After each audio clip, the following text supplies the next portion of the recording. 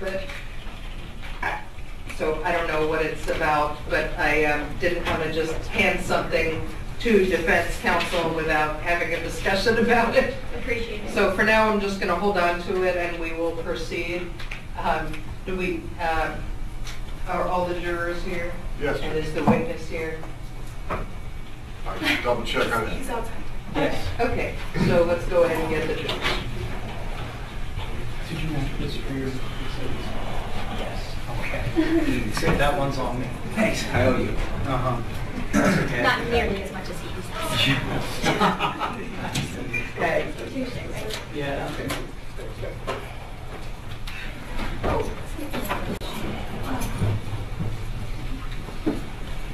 You didn't get scanned, right? The scan. We're having a lot of problems with the scan not happening. Okay.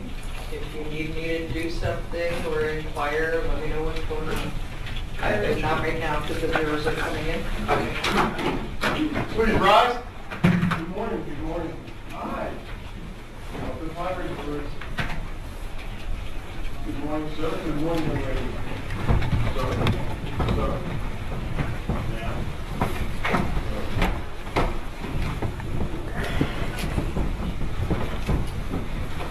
No, thank you.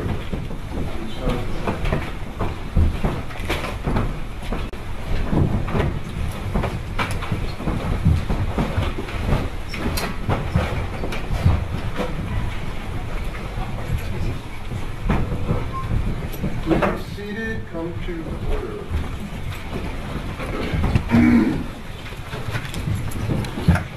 Counsel stipulates the presence of the jury. Yes, sir.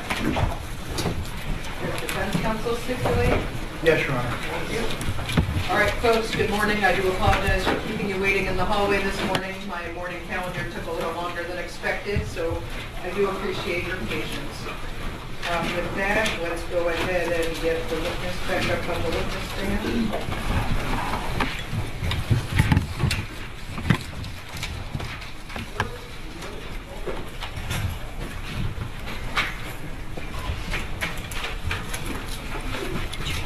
My apologies, young lady. It's good, just make your way right back up.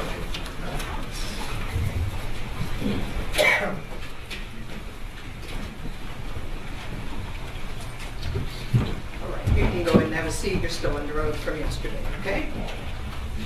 All right, great. Mr. Liederman, you want to continue your cross? Yes, ma'am. Just 1 second, Your Honor.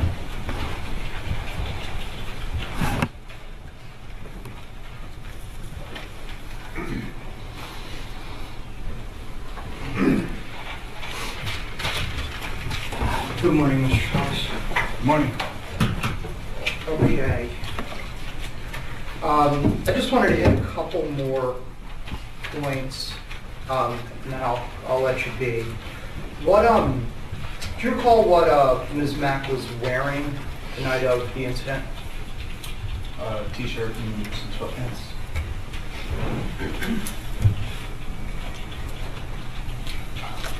When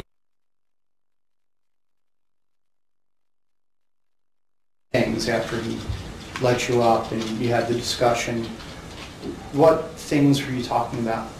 My clothes?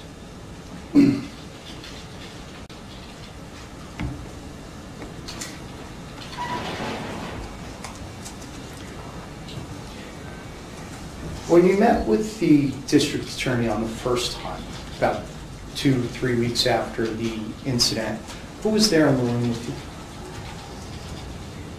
I believe it was Jacqueline and Rob. Just the two of them? Yes. So to be clear, that's Mr. Stevens and Ms. Booth who are here? Yes. Just wanted to... Was there an investigator named Mr. Acuna there? A-C-U-N-A? Yeah, that name does ring a bell.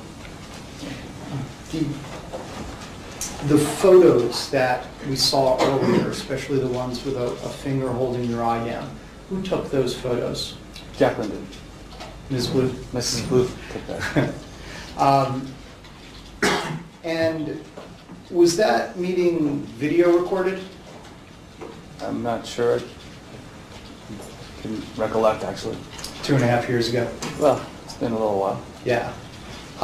Your most recent the one I think you said was about 2 weeks ago, that was video recorded? Yes. And do you know whether it was audio recorded? I'm talking about the initial statement in August, September of 2014. If there was audio recording of that meeting, I don't recall.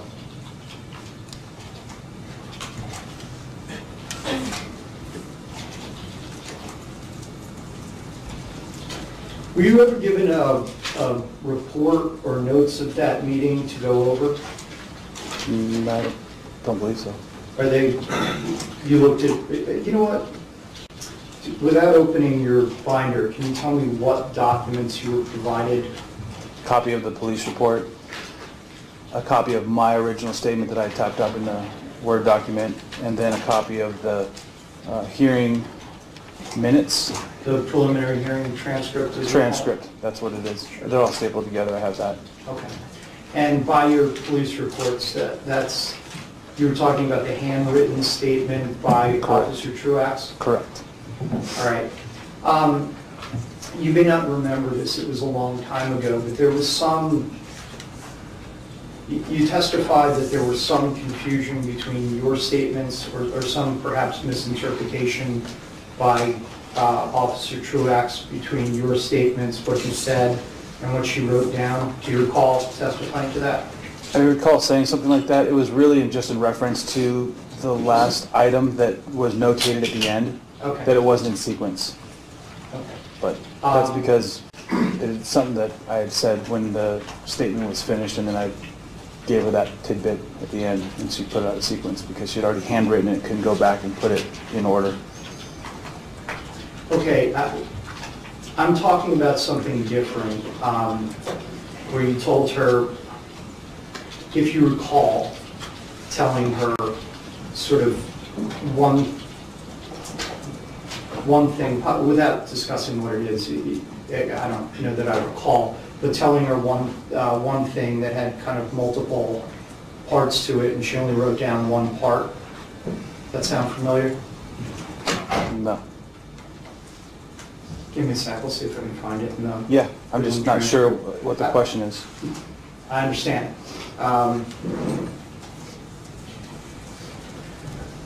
What was your condition, mental state, when you wrote your, what we've been referring to as the typewritten report about 4 days later? Clear-headed, Still injured? still injured. Do you know what time of day or night it was? It was evening time. And you weren't on any medication, right? No, they actually had prescribed medication. I just didn't feel I needed to really take it. Okay. The reason I ask is that you say in the written statement that Mr. Copenhaver didn't say anything and just jumped on. You were pretty clear in both the preliminary hearing transcript and yesterday that he said what we've been referring to as WTF. Correct. He said that? He said that loud and clear. Okay. Just an omission in the statement? Well, my first reaction when the lights come on, I saw him, is thinking, well, what do we say now? Because it's going to be a conversation in my mind, but I get the WTF and then, Okay. 10, 20 hits to the face, so I don't.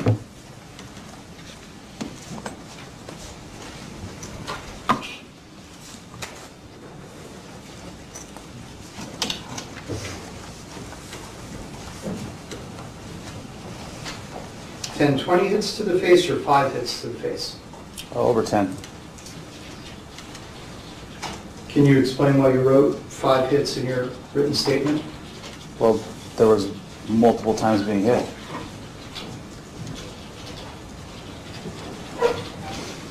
I got 5 in, and then I put my hands up and got another 5 in, and kept going until I pulled them down and flattened them out.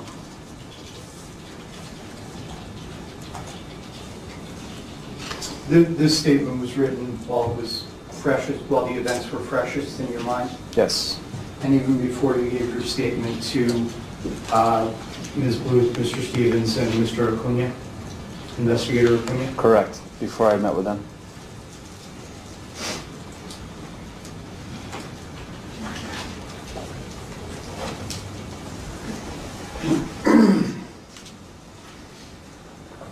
Just 1 second, sir.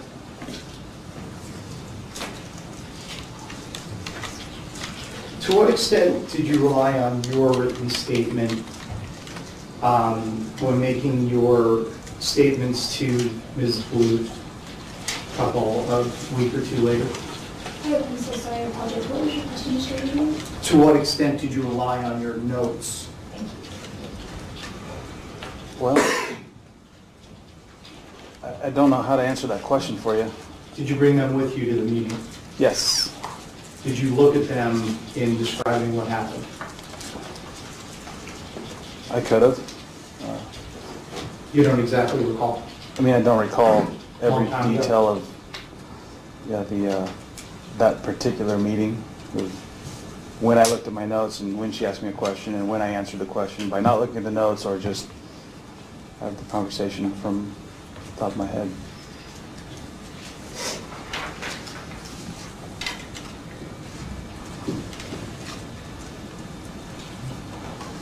Okay. The last line of questioning I want to get into is concerning what you would do when you went to Brazilian Jiu-Jitsu.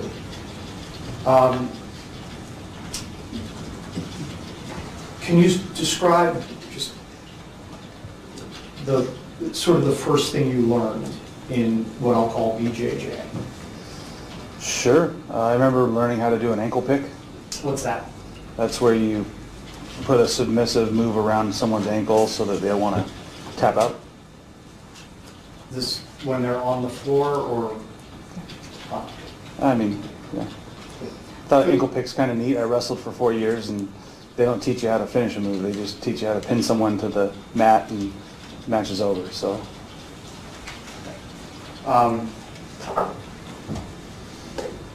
Okay, and then what other moves did you learn? Did you come to learn? arm bar.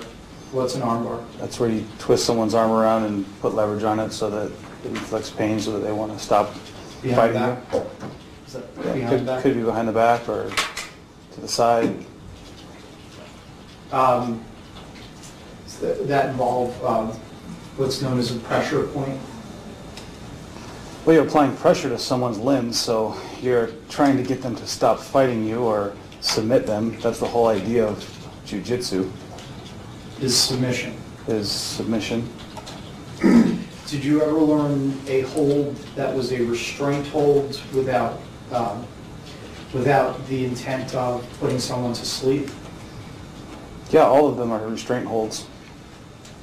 Or part of If you BJJ? take a hold too far and you've got leverage on someone's limb, you could rip their arm out, or you could take their head off, or, I mean, anything's possible in a fight. When you go from a fight that's, from training, learning moves and doing semi-live training, and you take that into something that's real, life and death, everything changes. Of course, I learned that for the first time. Okay. Describe to me the next move that you learned in Brazilian Jiu-Jitsu, or another move. Another move is a choke around the neck. And hold on a second, bringing my own arm up around my throat with the elbow pointing out. Is it this type of choke? Yeah, putting your arm around someone's neck and restricting their air passage. And that's for the purpose of submission. Submission. Another move. The rest of are really just more to gain control, like putting in a lower guard. We practice the lower guard quite a bit. When someone's in an upper guard and they're hitting you, bring them in to you, so you have to flatten them out so that they don't hit you anymore. 1 second, please. Is that the upper guard? Is that what you described with respect to putting your hand behind Mr. Copenhagen's neck and pulling him in? Yeah, I was in the lower guard. That was a lower guard. I was in the lower guard. Well, you were in the lower guard. Yeah, you're going to look at diagrams, but without it, it's kind of hard to understand or visualize, So, I do now. yes. Or I do now. Okay, another move. Well, I'm no jujitsu master, and it's been almost 8-10 years since I did that, so I'm kind of running out of moves for you. But if Okay. you want some training, you got a guy over there. He knows the stuff.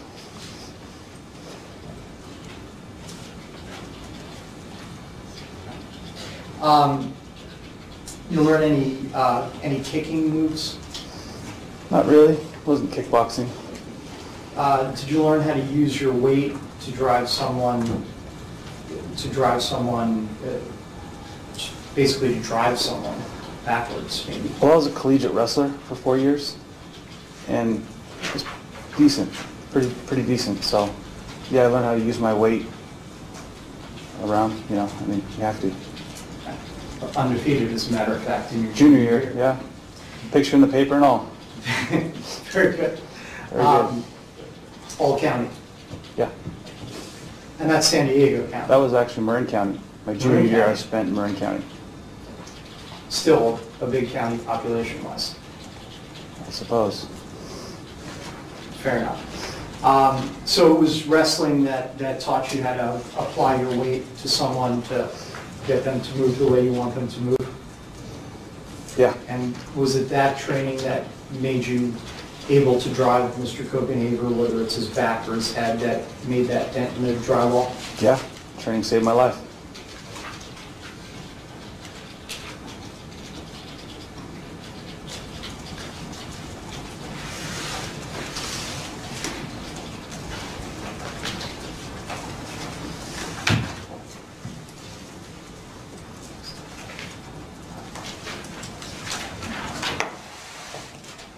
Just 1 second, please, Your Honor.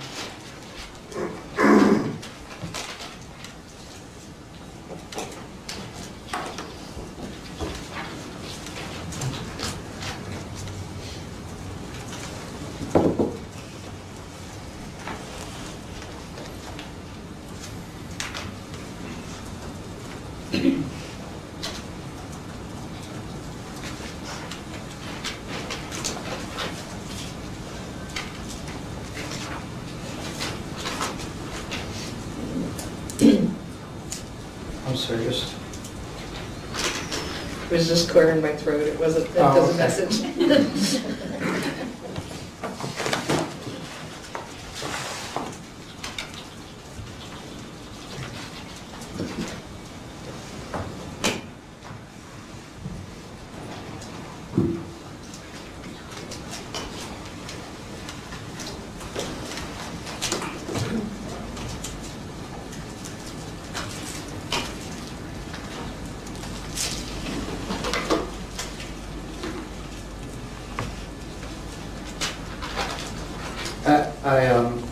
I'm going to pass the witness, Your Honor.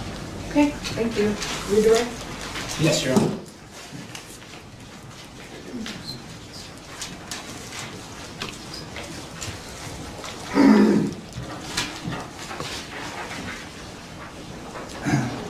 Let's talk a little bit about your wrestling and your jiu-jitsu training. When was the last time you competitively wrestled? What year? Probably 1995. And I believe you said during the cross-examination that you had not been to jiu-jitsu classes in about 8 years? Yeah, I did jujitsu 2005, 2006, around there. So it's been more than 10 years since you've done any Yeah, jiu-jitsu? guess you had that up. It's close to 12 years. All right. During any of your trainings, did they ever train you on how to handle situations where someone jumps on you while you're in bed? No. In this particular instance, on the early morning hours of August 8th of 2014, was this a fair fight? No. Why not? I was asleep. I got woke up to being ground and pounded. During this fight, were you able to use any of your jiu-jitsu trainings? Were you able to get Mr. Copenhaver in an armbar? No. Were you able to get him into an ankle pick? No.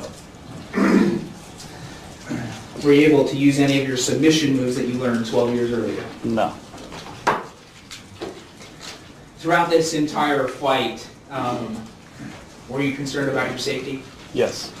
What was going through your mind? Try not to die. All right. I want to talk to you a little bit about some of the documents you've reviewed in your, or prior to any of your meetings with Ms. Booth and I. You said you reviewed a police report. When you say police report, are you referring to the report that you or Officer Truax wrote out for you? Yes. Okay.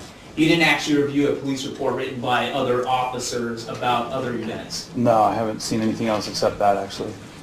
It's only about a page, maybe a page and another sentence. Okay. And I'll refer to that then as a voluntary statement. That's correct. Okay. All right. The statement that you typed out a few days after the incident happened was, did you type that out at the request of the district attorney's office? No, I decided that it was fresh in my head, and this is much bigger than we thought it would ever be, so I had to get this stuff down. And why did you decide to do it soon thereafter? I just wanted to do it while it was as fresh as possible. Okay.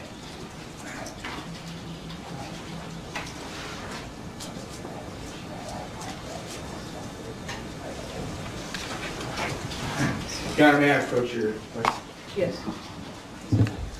I can have those marked as next in orders.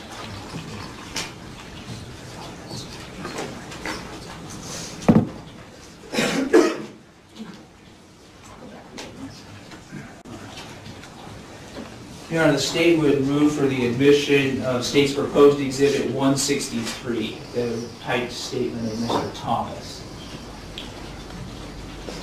Any objection? No, there is not. Okay, it's admitted. All righty. With that, Your Honor, am I allowed to publish today? Yes, go ahead. I'm going to have you read significant portions of this, Okay. okay?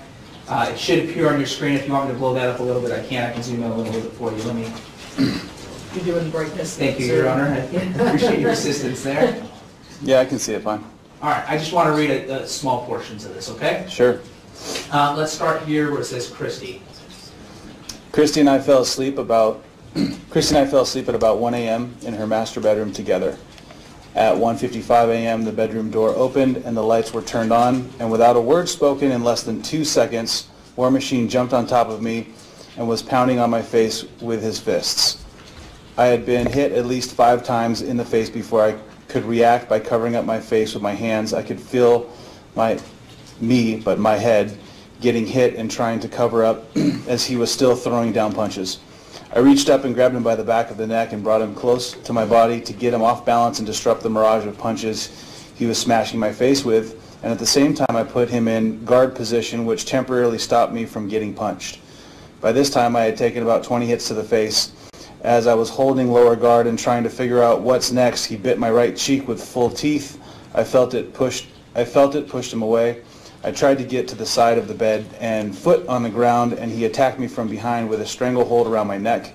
I pivoted on one foot, spinning 180 degrees, and pushed off the bed riser into the closet wall, putting the back of his head into the wall, thus him releasing my neck. The closet wall, the closest wall, I'm sorry, not closet wall, the closest wall. Okay. Yes. Let me ask you a couple questions. Do you recall during the defense's cross-examination them asking you about why you wrote 5 times being hit in the face? Because I had felt myself get hit from side to side with my hands down before I could get my hands up. And are you referring to this portion here? I had been hit at least 5 times in the face before I could react? Right. And after you were able to react, there were more punches coming. Is that correct? Yes. Okay. Let me just read another couple paragraphs here, and then I'll move on from this line of questioning. Also in there I'd said, without a word spoken, I hadn't said a word. Okay. Not that he hadn't said something, but I didn't. Okay. And then if you'll read this second paragraph for me here, starting with "we landed."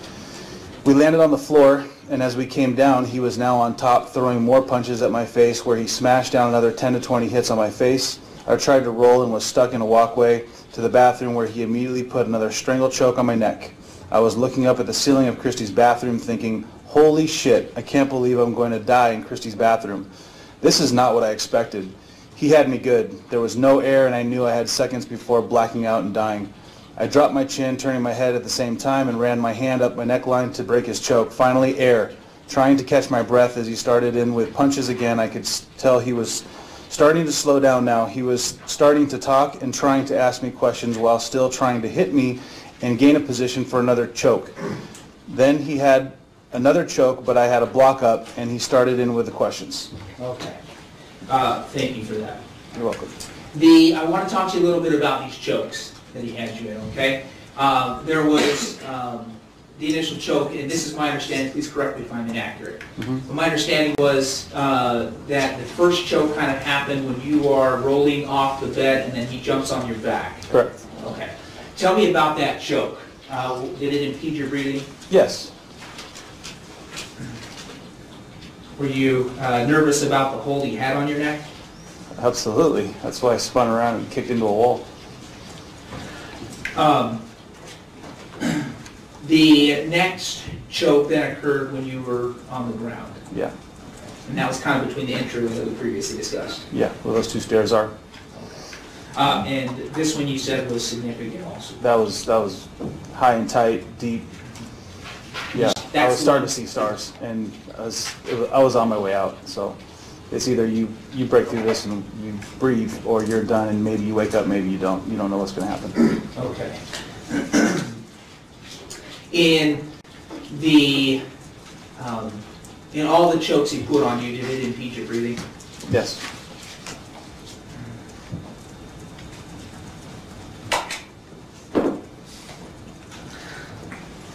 Of course, breathing indulgence.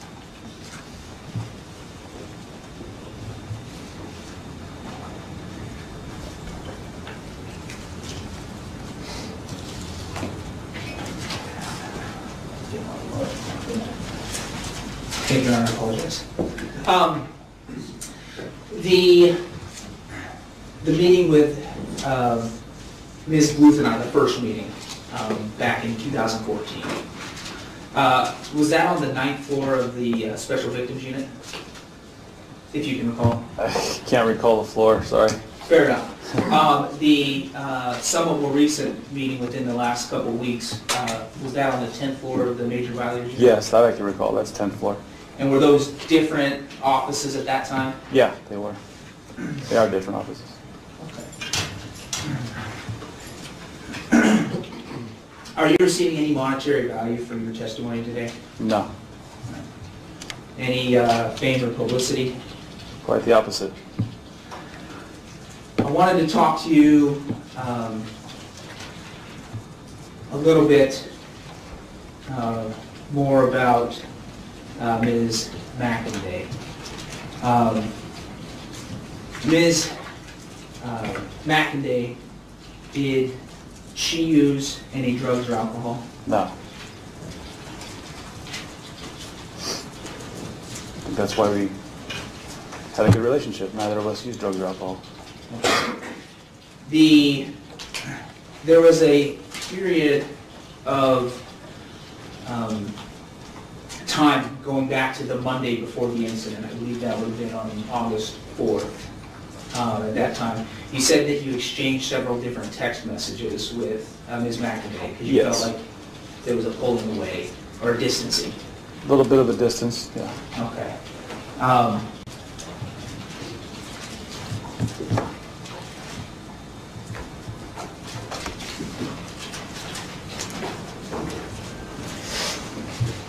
course.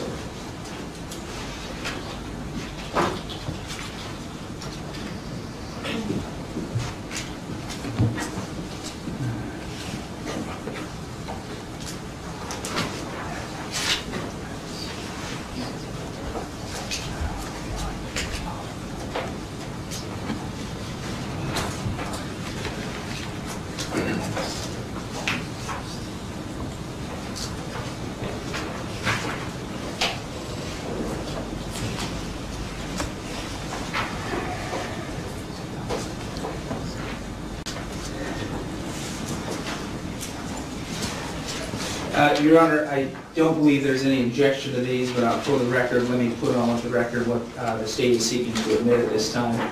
That would be state's proposed exhibits. Sorry, let me go back in order here. 164 through 171. Any objection? There is none.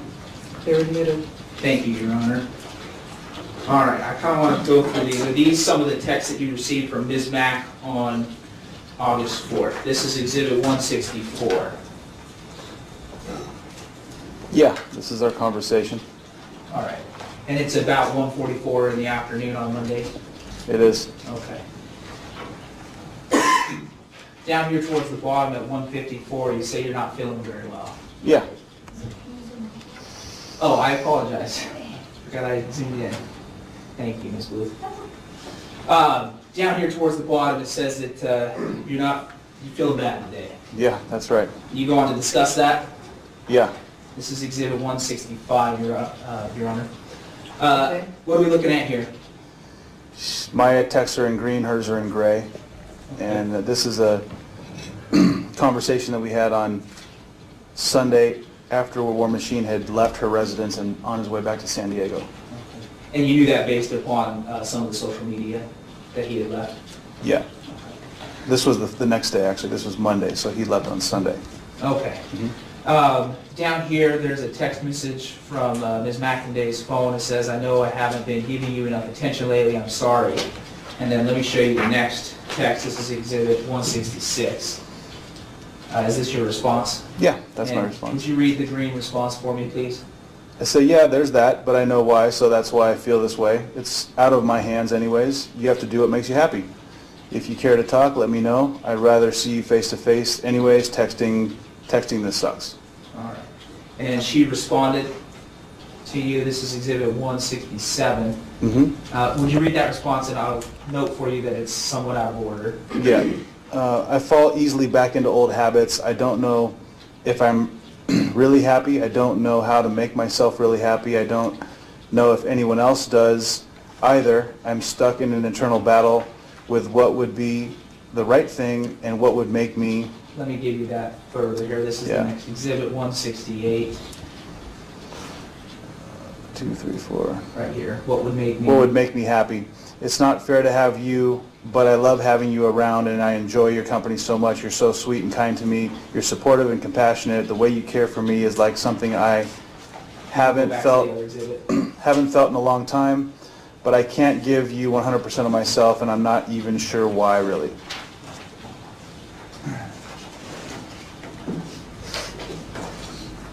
And then did you respond to her after that? This is Exhibit 169. Yeah. And what is it that you told her? You don't necessarily have to read it, but kind of your summary of it. It says exactly what it is. I feel you. This is better for us to do in person. There's still a lot you don't know about me, and probably time for us to have a real conversation about all the basics. I'd like to do that tonight, so it's not lingering over my head for another week. And then she decided she'd come over that night. So it was raining, and I told her to drive the Rover because out here it floods. Just another couple other questions. Yesterday, Defense Counsel was asking you a question, and tell me if you recall this question, where Defense Counsel asked you if you forgave Ms. Mack for her part in this incident. Do you recall that question? Mm-hmm. What did you responded yes. You're And what did you mean by that? What did you forgive Ms. Mack of? Well, I understand the situation. You're a small girl. You've been getting beat previously by your ex-boyfriend. You're scared to death of him. You start your mom to kill her that you live with. I could understand the fear factor that is she's engulfed in. And it's like someone coming out of their shell for the first time. How does she know she can trust me? How does she know that I'm not the same kind of person as him? I'm going to object. That's assuming her state of mind. It's speculation and move to strike the entirety of that answer. All right, so sustained, I'll strike the last answer and jury will disregard it. So try to ask a more specific question, I guess. Regarding the incident on August 8th, you said that you forgave her. Did you feel like, I guess let me ask you more directly, what did she do wrong during that in order for you to forgive her? Or what did you mean by your answer yesterday? Maybe that's a better question. Well, I had no pre-warning about that relationship. She hadn't spoken up on the Monday night to me about what was going on with her and him. I didn't know that he had a key to her house. I didn't know that he was planning on coming there, or if she had any plans of him coming there. I didn't know any of that, Okay, you know. all right. During that incident, did you believe, during that attack, did you believe that you were going to die? Yes, I did. No, I'll pass the witness. Recross? There is not. Okay. All right. Thank you very much, sir. We do appreciate your time. You're welcome.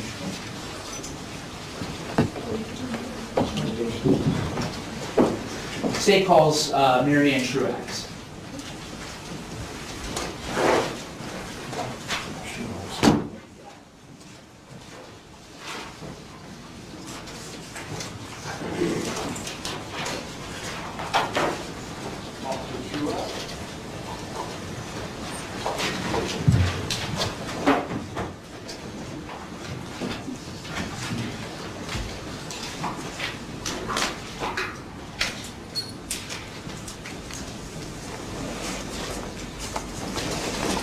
Good, follow me.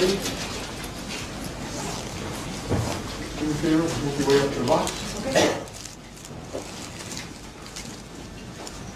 Good, step up into the box, put your paws look down, remain standing.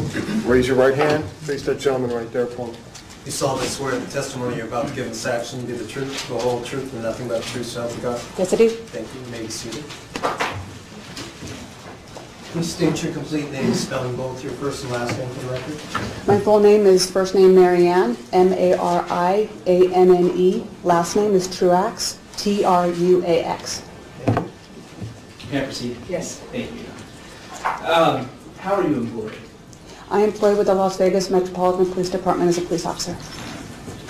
Officer Truax, how long have you been employed by the Las Vegas Metropolitan Police? I've been employed for about 6 years. Are you currently assigned to any particular division or unit? I'm assigned to Bolden Area Command, Patrol. Patrol, all right. Yes.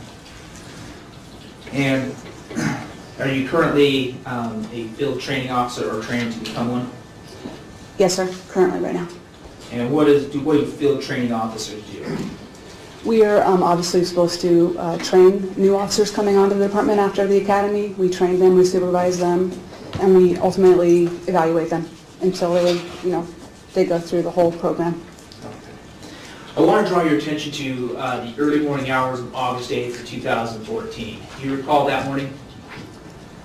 I recall it. I do recall it. I just don't recall every single action, but I do recall the incident, yes. Okay. Do you recall what shift you were working on August 8th?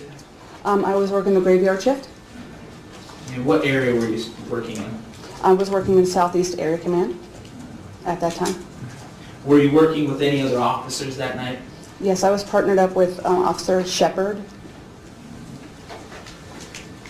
And at that time, was Officer Shepard also known as Officer Shoemaker? Yes, sir.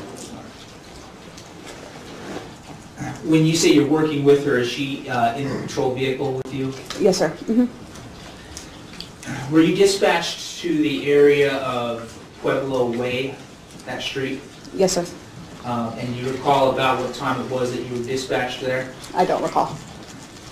Was it the early morning hours at or around 2 o'clock in the morning? Yes, it was. Yes, it was the early morning hours. Yes. And I'm assuming that you responded with Officer Shepard / Shoemaker. Yes, sir. Mm-hmm. What were the details of the call that took you out to Pueblo Way? From what I can remember, it was details what female had called in with an open line. She was screaming and heard banging on the walls. Now, from your patrol vehicle, are you able to actually listen to the 911 calls themselves? No. So the information you had was an open line with a female screaming in the background? Yes, sir. What did you do with that information? Let me ask you more clearly. Yeah. More directly, maybe. Did you go to Pueblo Way? Yes, we arrived in the neighborhood first. I remember unrolling my window to see if we could hear anything. First use my hearing, vision, things like that to see if I can see anything, hear anything in the strange neighborhood. We searched the neighborhood with our spotlight to see where the addresses were, because they're pretty large homes at that area, and then the addresses aren't really visible like they would in a regular neighborhood. So we're looking around, we're shining our spotlight, and then we located the address that was on the call. Do you want me to go through everything? Yeah, let me stop you there and ask you a couple more questions. When you were initially dispatched, did you know exactly what address or residence you were going to? Yes, we knew what residence we were going to, yes. And how was it that you were able to obtain that address? Well, we have a website, and I'm unclear exactly what this entails, because I'm not an expert. Only tell me what you know. It's called Gizmo, and how it was explained to me is that it's a website that the dispatchers use. They get the latitude and longitudes from the cell phone. I don't know how they get that, but they get that information.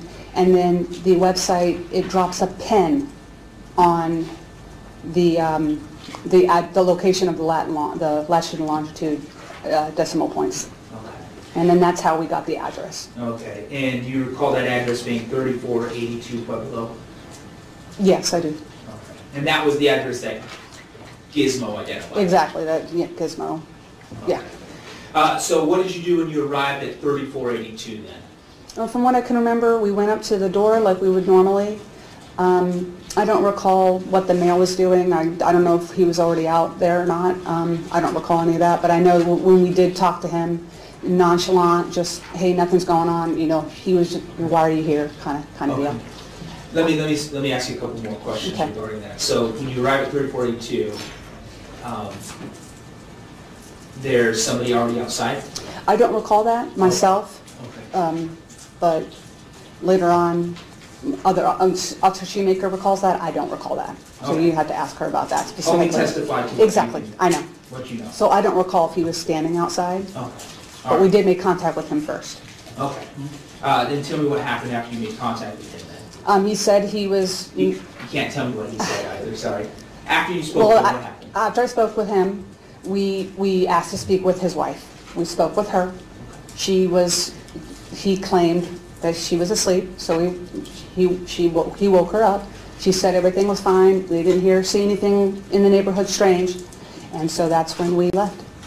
I can't remember exactly what we did, but we had left the residence, went to our vehicle, said, hey, everything is code 4 out here. That's just terminology we use for, no emergencies existing right now. And at that point, I don't recall if we'd driven up the neighborhood. I don't recall that, but then I know we eventually left the scene. All right. Ma'am, just focus on what you do remember and telling us what you don't remember. Okay. All right.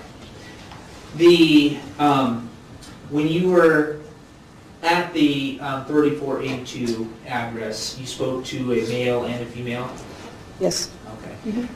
Did you enter their residence at all? No.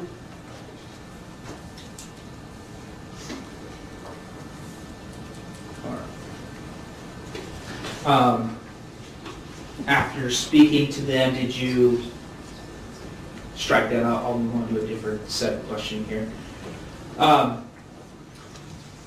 When did your shift end that night? It ends at 8 o'clock. Is that AM? 8 o'clock a.m. Thank you, Your Honor. After you responded to this 3482 address, were you ever asked to respond to another call that was potentially related to that earlier call?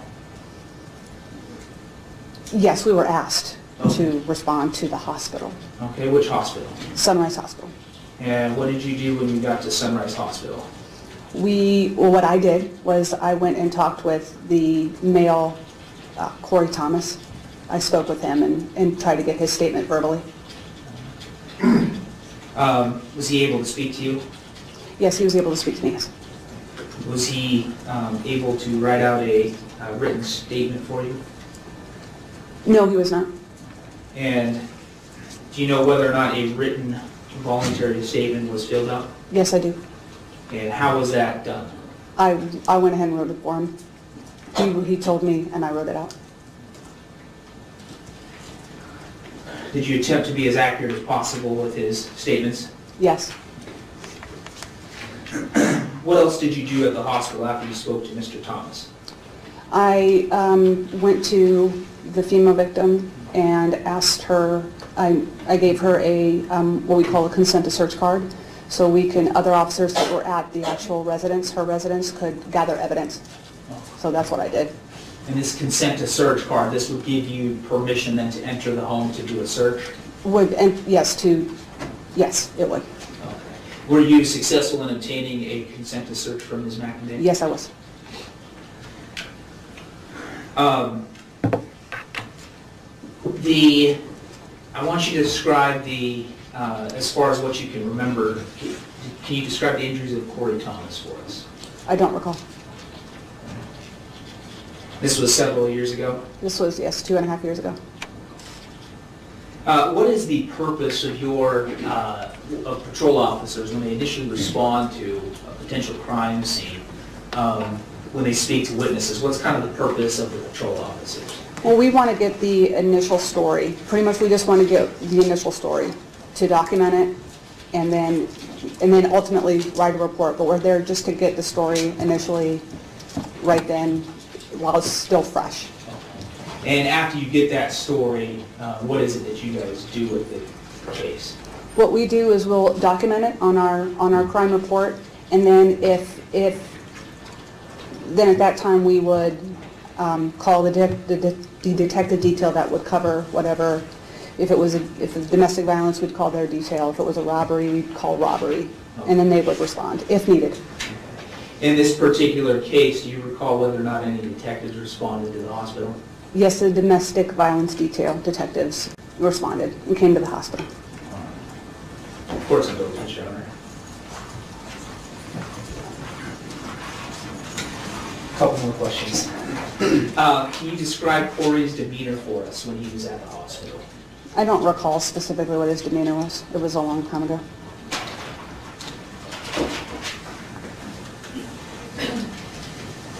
I'll pass through this.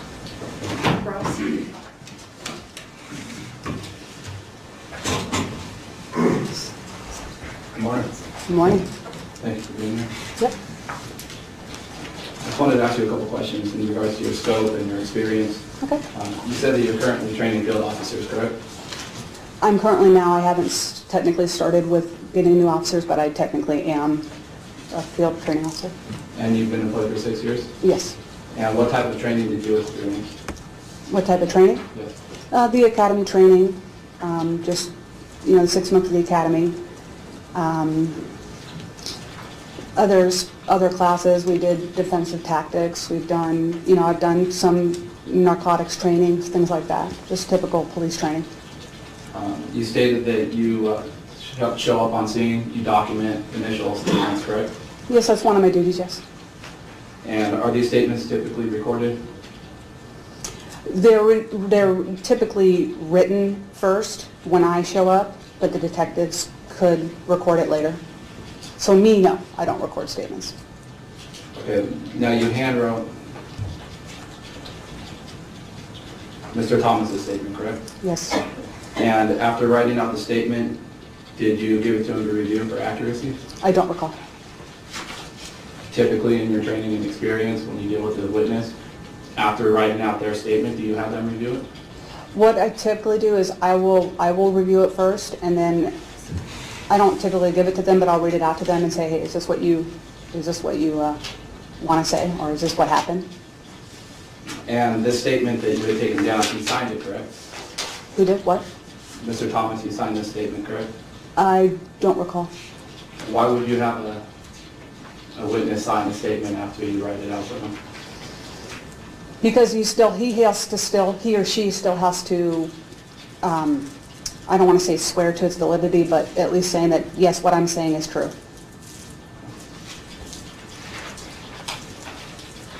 And you said you were working with your partner, Shoemaker, correct?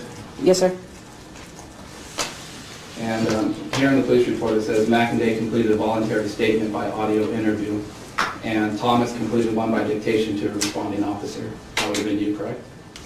Well, can you read that again? I'm sorry. McInday completed a voluntary statement by audio interview, Okay? And Thomas completed one by dictation to a responding officer. Yes, that would be me, yes. And that was you. Yes, And ma'am. Yes, sir. what did you do with the audio recording of the interview? The auto recording, I didn't do anything with it. That wasn't us as patrol officers. That most likely was a detective who did the audio recording. And were you familiar with that audio recording? I'm not.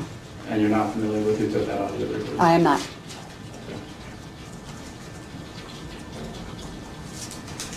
Now, you said when you were dispatched down Pueblo Way, correct? Yes, sir. And when you arrived, you rolled down the windows? Yes, sir. And approximately what speed were you going down the street? I don't know. I don't recall. Um, I wasn't driving. Okay, but you rolled down the window so you could hear, correct? Yes. And so I presume were you moving very slowly? Yes. I just don't know the speed. Okay. And how was your hearing? Oh, pretty good. Do you have any problems with it? No. Okay. Nothing out of the ordinary, no. Okay. And did you, prior to getting to 3482, did you at all get out of the vehicle? Before arriving, no. No? No. And so when you got to 3482, at that point, you exited the vehicle? Yes, sir. And was that both you and Shoemaker? Yes, sir. Okay. And upon arriving at the scene, was there a garage door open with two individuals smoking inside of the garage? I don't recall. You want to take a second to think about it? Excuse me? Would you like to take a second to think about that? I don't recall. And you said you spoke with a husband and then a wife, correct? Yes, sir. After speaking with the husband, why did you speak with the wife? We need to make sure that everybody in the residence is not hurt or they need help or anything like that. We need to speak with everyone, especially if there's a female, since there's a female on the call. If there's a female in the residence, we have to speak to them. And after speaking with both the husband and wife, did you determine whether or not that phone call came from them? We did not determine that, no. We determined by their demeanor that there was nothing wrong, but we couldn't, we couldn't, put the two together. Okay. And how did you feel upon leaving? Did you have any concerns for them? No, I did not.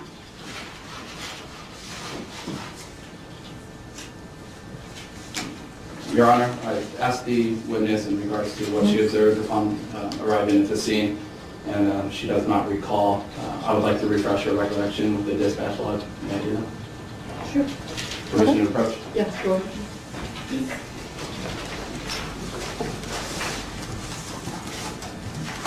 Are you familiar with the documentation placed in front of you? Yes? And is that a dispatch log? That is a dispatch log, yes. Okay. Have you had an opportunity to review that?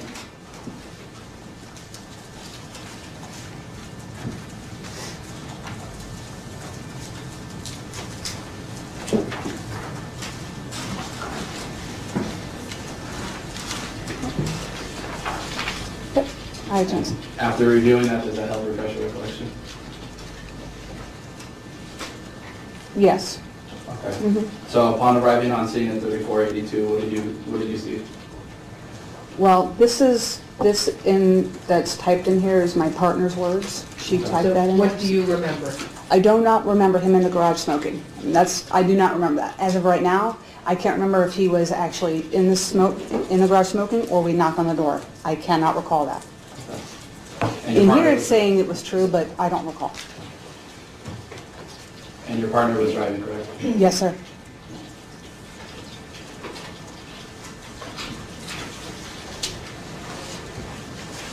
After leaving the 3482 house, did you continue to patrol the street to search and see if possibly that call came from any other house? Yes, it was a dead-end street, and we just went to the dead end, and we did a slow patrol through there, and then came out, because it's a dead end, we have to, one way in, one way out. Sure.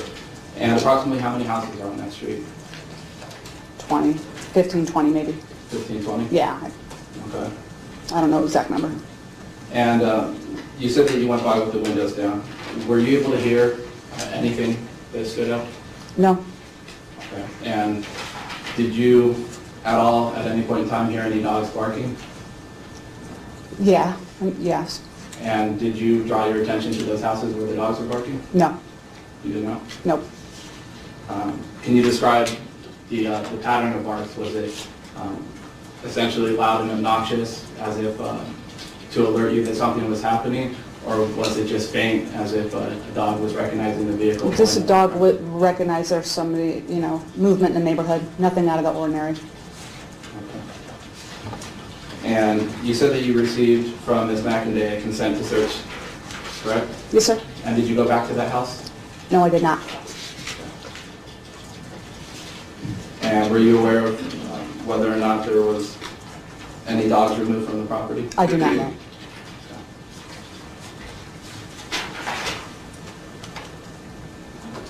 Nothing further at this time. Okay, any redirect? Well, why don't you grab that statement, Mr. Soon? Your state has nothing further. Okay, all right, thank you, ma'am, appreciate it. Thank you. You're welcome. All right, next. Thank you, Your Honor. State House Somali Shepherd Shoemaker, officer.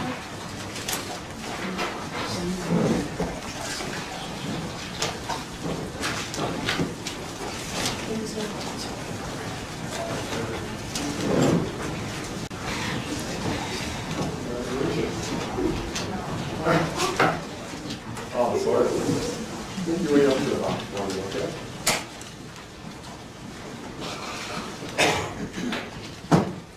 Good, step up into the box, remain standing, raise your right hand, face that gentleman right there for me. You solemnly swear the testimony you're about to give this action will be the truth, the whole truth, and nothing but the truth, so help you God? I do. Thank you. You may be seated. Please state your complete name, spelling both your first and last name for the record. First name is Somalia, S-O-M-A-L-I-A. Last name is Shepherd, S-H-E-P-H-A-R-D. Thank you. May I proceed, Your Honor? Yes. Thank you. Good morning, Officer Shepherd. How are you employed? Employed with LVMPD as a police officer. Okay, and just for those of us, or I know what it means, but LVMPD is Las Vegas Metropolitan Police Department? That is correct. Thank you. And how long have you been with the police department? 9 years and 8 months. And what is your current position within the department? Patrol. And in 2014, were you also in patrol? Yes, I was. Just briefly, can you give the ladies and gentlemen of the jury an idea of just the typical job duties of a patrol officer? Typical job duties as a patrol officer include responding to calls for service, proactive work, making vehicle stops, person stops, taking police reports.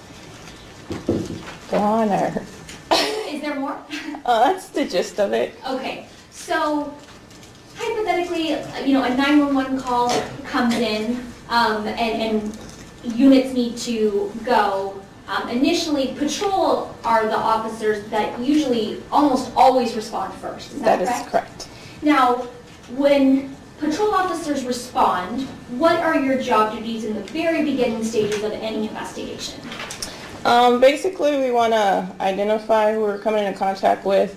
Well, just to backtrack, we get details of a call. We respond to that location, and then from there, we make contact with victim, suspect, whomever the case may be, and just do a preliminary investigation, reference what happened, what's going on. If we do have probable cause for arrest and we do have a suspect present, we will make an arrest, but if we don't, then we typically do a police report with the information we did get from a victim. Now also, if this is a type of crime that needs an investigation, for instance, like, let's say you go to a robbery scene, would it be your role to go get the preliminary details and then either you or your sergeant contact the robbery unit and they take over the investigation? That is correct. All right. So I'd like to turn your attention now to the early morning hours of August 8th of 2014. Were you working in patrol during that time period, during that day? Yes. And what were could you give us the parameters of kind of the area in which you were patrolling? I work Southeast Area Command, which pretty much includes everything east of Maryland Parkway, pretty much all the way up to Henderson, mountains up there. So off the top of my head, I can give you the borders, but okay. That's good. So I just wanted kind of a general idea of where you guys covered. So I'd like to talk to you specifically about a call that came in through dispatch to you around 1:55 in the morning. Do you remember that? Yes, I do. Okay. And can you give me an idea of the information that you were given that made you respond to a certain area? Yes, I responded to a 404, which is a 911 disconnect or unknown trouble or excuse me, unknown trouble call. Details in that call just stated a female was yelling, "Let go of him," and sound like arguing, yelling in the background. Okay. Now, you don't get to actually hear 911 calls, correct? No, I do not. Someone calls 911, they speak with dispatch, and then dispatch communicates with you. Correct. We get a call on our screen with that information and get assigned to a call. Okay. So you are assigned, and when that information comes up on your screen, where are you told to go? To the address on the screen. And what address was that? That was 3482 Pueblo. And do you have an understanding of how dispatch figured out that address? Per Gizmo, which is basically, I guess, I'm not too good with the technical stuff, but there's a ping on the phone, triangulation, and basically, I don't know if it's their computer, because again, I don't know their job exactly Sure. what they do to get that information, but pretty much from there, they just guess this address, or this is the address, and that's where we were dispatched to. Okay. So do you respond soon after receiving the call in from dispatch or the information? I believe I wasn't assigned to the call till about 2:15, 2:14 a.m. Okay. And so if we have information that comes in about that the 911 call came around 1:55 a.m., you're not notified to respond until like 2:12, between 2:12 or 2:15, is that what you said? So basically, it depends if we have officers available or not to go to it, and kind of once someone clears, or you assign yourself or get assigned to it. So in that case scenario, if it came out at 1:55 but we got assigned at 2:15, I possibly was on a call prior to that one, or when that one originally came out. So you get assigned around 2:15 to go to the resident? Yeah. Okay. When you get into the neighborhood, do you make contact with any residents at the, did you say 3482? Yes, I did. Did you make contact with the residents at 3482? Yes, I did. When you arrived, were you working alone with the partner? I was working with Officer Truex. Okay, and she's the individual who just left the courtroom? That is correct. Okay. When you and Officer Truex approached the home, is there anyone in the garage of the home? The 3482, there is a male in the garage area. Okay. And I don't want to get into what he said because that would be hearsay, but were you able to have a conversation with him? Yes, I was. Did anything seem wrong with him? Did he seem agitated in any way? No, not at all. When, because there had been a female heard on the 911 call, do you request him to get his wife so you can speak with her? Yes, I did. And did the wife come down and speak with you? Yes, she did. Did she seem fine as well? Yes, she did. So after your conversations with these two individuals, did you believe everything was fine at that residence? I did. And did you then, what's called, close out the call? Yes, I did. And then did you then leave the neighborhood? I did. Later on, and I should be clear, that CAD, which is kind of, which shows what times everything was done, shows that the call was closed out at about 2:30 in the morning. Would that be correct? Yes. Okay. So I'd like to now turn your attention to the early, well, not the early morning hours, because it would be later than the 1:55 time period, but around 5, 6 in the morning, were you dispatched to Sunrise Hospital? Yes. And what was your understanding of why you were going to the hospital? The victim referenced a battery 417, or excuse me, what the 400 goes, domestic disturbance call was being transported to the hospital. Units were being assigned to attempt to locate the suspect in this said call.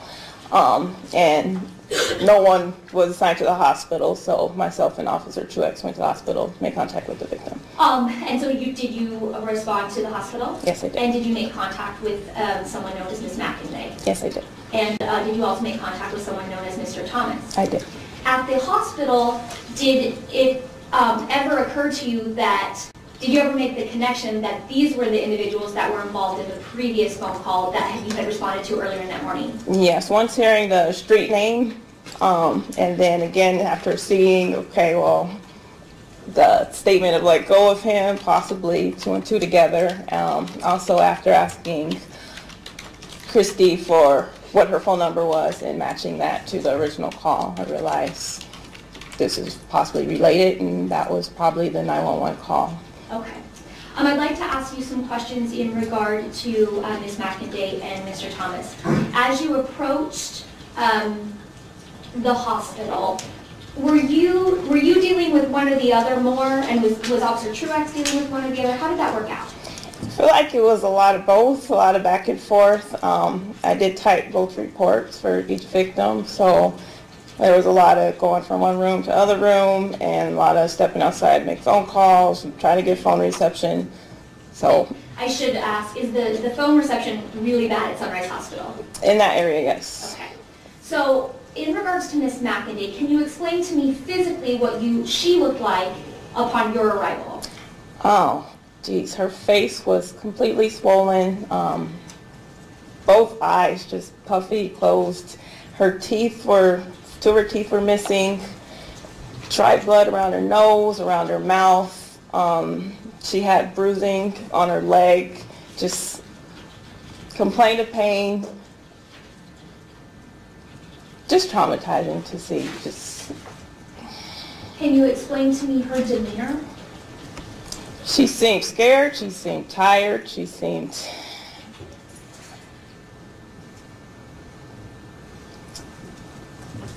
very soft-spoken. Just, I don't know, just scared still. Was this a hard call to go out on? It was, again, just seeing a victim like that. I think the officer's taking some time to answer her questions. I think there's a little bit of emotion, so I'm just trying to explain. When, I can't get into what Ms. McInday says because that's hearsay, but was she able to communicate to you the preliminary details of everything? Yes, she was. Now, as I spoke about in the beginning, and was asking questions in the beginning of your testimony, your job duties there at the hospital, are you conducting a full investigation or are you just getting the preliminary details? Just the preliminary details. So when you get those preliminary details, do you record her statement or do you just kind of type out some of the things that she stated to you? Type and write down some of the things she says to me. And you said that you also had contact with Mr. Thomas. Do you remember if he had any injuries? Thomas as well, I mean, just face completely bloody, swollen, just dry blood everywhere. We had testimony from Officer Truex. He had, Mr. Thomas filled out what's referred to as a voluntary statement. But when I say filled out, he actually orally spoke and Officer Truex wrote that out. Is that correct? That is correct. Does that happen in certain cases? In certain cases, yes. Why would it be that a witness wouldn't write it out themselves? If they're unable to, because of, obviously if they're, what's the term I want? Basically, they're unable to write it because either they're shooken up, they're injured somehow, some way, their hand hurts, they can't hold a pen. And in cases like that, we would write it and just put on it written by as told by. Okay. And it was were you there when Mr. Thomas was speaking to Officer Truex and she filled out the statement? Back and forth. I would say I was there the whole time, but I was in the room during times of day. How would you explain his demeanor while you were at the hospital? He seemed upset and very angry.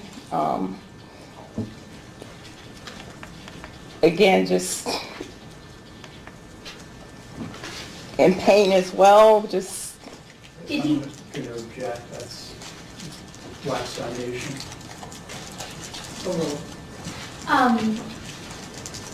At this point in time, had you guys located the suspect? No. Had either of those individuals identified the suspect who you should be looking for? Yes. After you and Officer Truex are able to speak to Ms. McInday and Mr. Thomas, you then memorialize these things in the police report? This is leading confession. I'll rephrase things. Did you then memorialize your preliminary investigation in a police report? Yes, I did. So after you fill out your reports, what is the next thing you do? So basically, the reports were completed probably back at the station due to the fact that I lost my connection with the Wi-Fi. We didn't have air cards back then. Okay. But was your question more so what did I do after leaving the hospital? Yes, what did you do after the hospital? After leaving the hospital, I went back to the scene, made contact with my sergeant where detectives were at. And was it your understanding that another investigative unit, such as the domestic violence unit, would be taking over the investigation? Yes, it was. After you went to the scene, did you do anything further at the scene, or were you just there making sure everything was okay? There, making sure everything's okay, making contact with my sergeant before headed back to the station. And at that point, again, the home was considered a crime scene, so I wasn't able to walk in to see any of that. Okay. And once you get back to the station, is it then when you're able to upload your reports into the system? Clarification, and I'm not 100% sure. I do know one of them was checked out to a detective, so I was unable to check it back into myself. Can you explain how that process works? So basically we have, we now type all our reports, we don't handwrite them when it comes to incident crime reports. And with that said, it's uploaded into a system, and when it's checked in by you, the user, you are able to access that report. Once you submit it, it'll go to a sergeant, detective, whomever, or if someone were to pull up that event number to view it, they could view it. So if it's locked out to me, I can't edit or do anything new to it. So someone else had access to one of your reports and was viewing it? Correct. Would that be common for like, if it's domestic violence detectives that are taking over, would that be okay and common for them to go pull up your reports? Yes. Okay, so after you do upload one of your reports, at that point in time, is your job over and the investigation is turned over to the domestic violence unit? Yes. Okay, thank you so much. And that's all I have. Your Honor, that concludes my direct examination. I'll pass the witness. Thank you. Cross.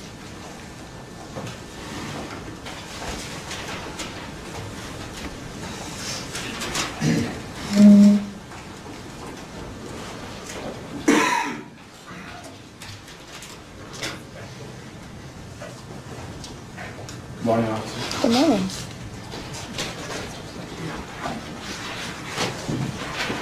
How long have you been employed with Metro?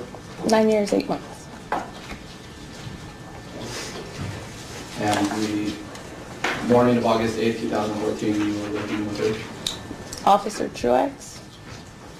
and you responded to 3482 North Low Avenue, correct? That is correct. And you were describing a little bit about this thing called Gizmo, correct? Correct. In the 9 years, how many times have you responded to calls where addresses were provided through Gizmo? I couldn't count, but probably a few, quite a few. Can you give me an estimate? Are we talking hundreds here over the 9 years? No, not necessarily hundreds. It just kind of depends if we get an address, if there's an open line or not. So I guess you would just have to look at how many unknown trouble calls I responded to give you an exact number on that. Okay, so you said that they use what's called triangulation, correct? Correct. And in the 9 years of your experience, do you find Gizmo to be reliable? At times, yes. And at other times not? Correct. And so you've responded to many calls of which the address was not correct, provided from Gizmo, correct? That I can think of off the top of my head, not many. In your training and experience, when you receive these addresses from Gizmo, are you to receive these addresses and understand them to be accurate, or is it, do you know them that it is possible that when they are triangulated, that might not be the exact address?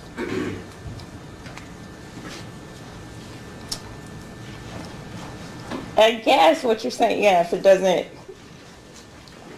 I don't know how it works. Again, I'm not a tech person. I don't know how the computer thing gets the address. I don't know how the cell tower does it, so. I understand that. I want to know from your state of mind upon arriving at the scene, when you receive an address through Gizmo, do you receive that address and think, this is the address 100%? Or do you know that there's a margin of error? There possibly can be a margin of error, yes. Okay.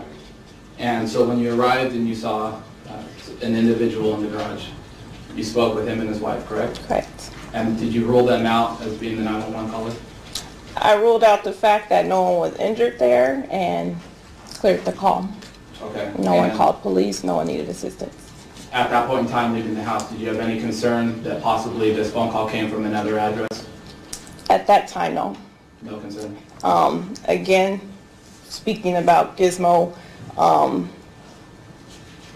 know I've had calls where people are walking and it pings somewhere and I show up in that area, do an area check.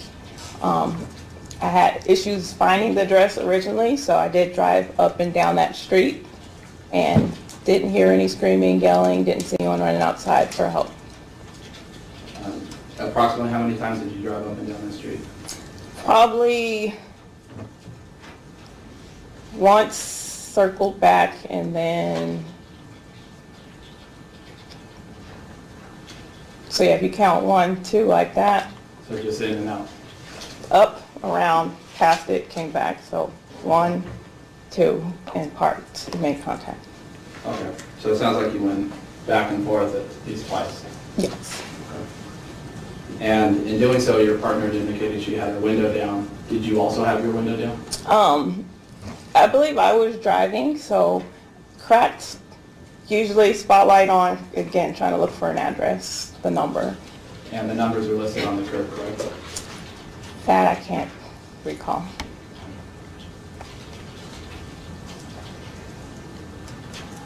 Now, you said that from the scene, you then later responded to the hospital, correct? Correct.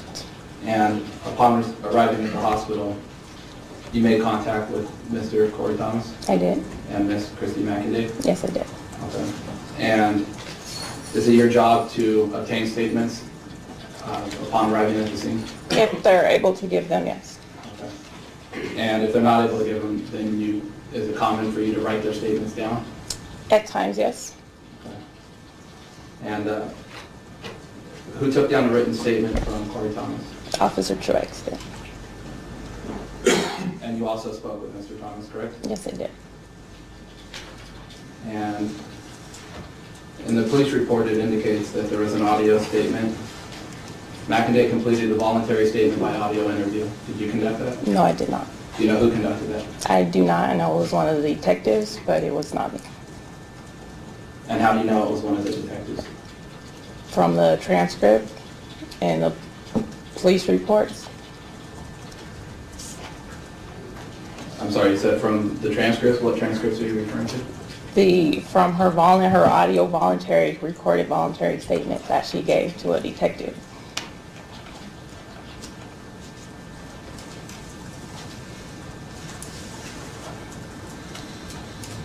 Did you take down any written statement by Christy McInday?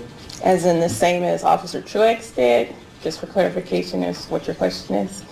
Why don't you describe exactly what statement you did take down? Not the words of the statement, but in speaking with her, did you have a notepad or a computer? Did you take down statements? In speaking with her, I typed down, wrote down what she was saying. And approximately how long did you speak with her for? Again, I was kind of back and forth, in and out with medical staff working on her. Calling my sergeant, I can't give you an exact number. I can't tell you how long I was at the hospital either. Okay. And then after leaving the hospital, did you go back to the scene? Yes, I did. And what did you do when you arrived at the scene? Contacted my sergeant. Did you get out of the vehicle? Yes, I did. And you said it was a crime scene, so you were not able to go in the house, correct? Correct. Was anybody in the house at the time that you were on scene? That I don't know. Do you recall at the time of showing back up, was there any yellow tape out? Yes, there was. And did you put that tape out? No, I did not. Okay. And do you recall whether or not there was dogs present at the scene? No, I don't. Now, in the dispatch logs, it says that Jonathan was last seen in the gray or blue Prius bearing the license plate, and then it gives a license plate number. Were you the one that took those notes? That was updated by a unit who originally arrived at the house. Is that information you took and entered? Yes, that I wrote in the police report, yes.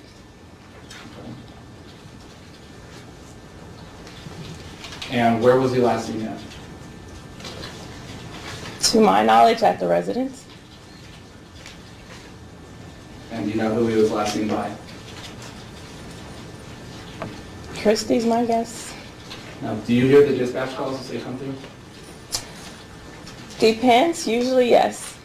And do you recall hearing a dispatch of which what appeared to be Mr. Copenhaver's vehicle coming back down the street when officers were on scene? No, You don't recall that? no.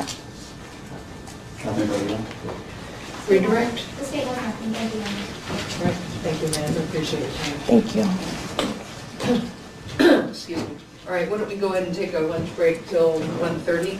During this recess, you're admonished not to talk or converse among yourselves or with anyone else on any subject connected with this trial, or to read, watch, or listen to any report of or commentary on the trial, or any person connected with this trial by any medium of information, including without limitation newspapers, television, the internet, or radio, or to form or express any opinion on any subject connected with this trial until the case is finally submitted to you. Jurors are excused. Counsel, stay a minute. All rise.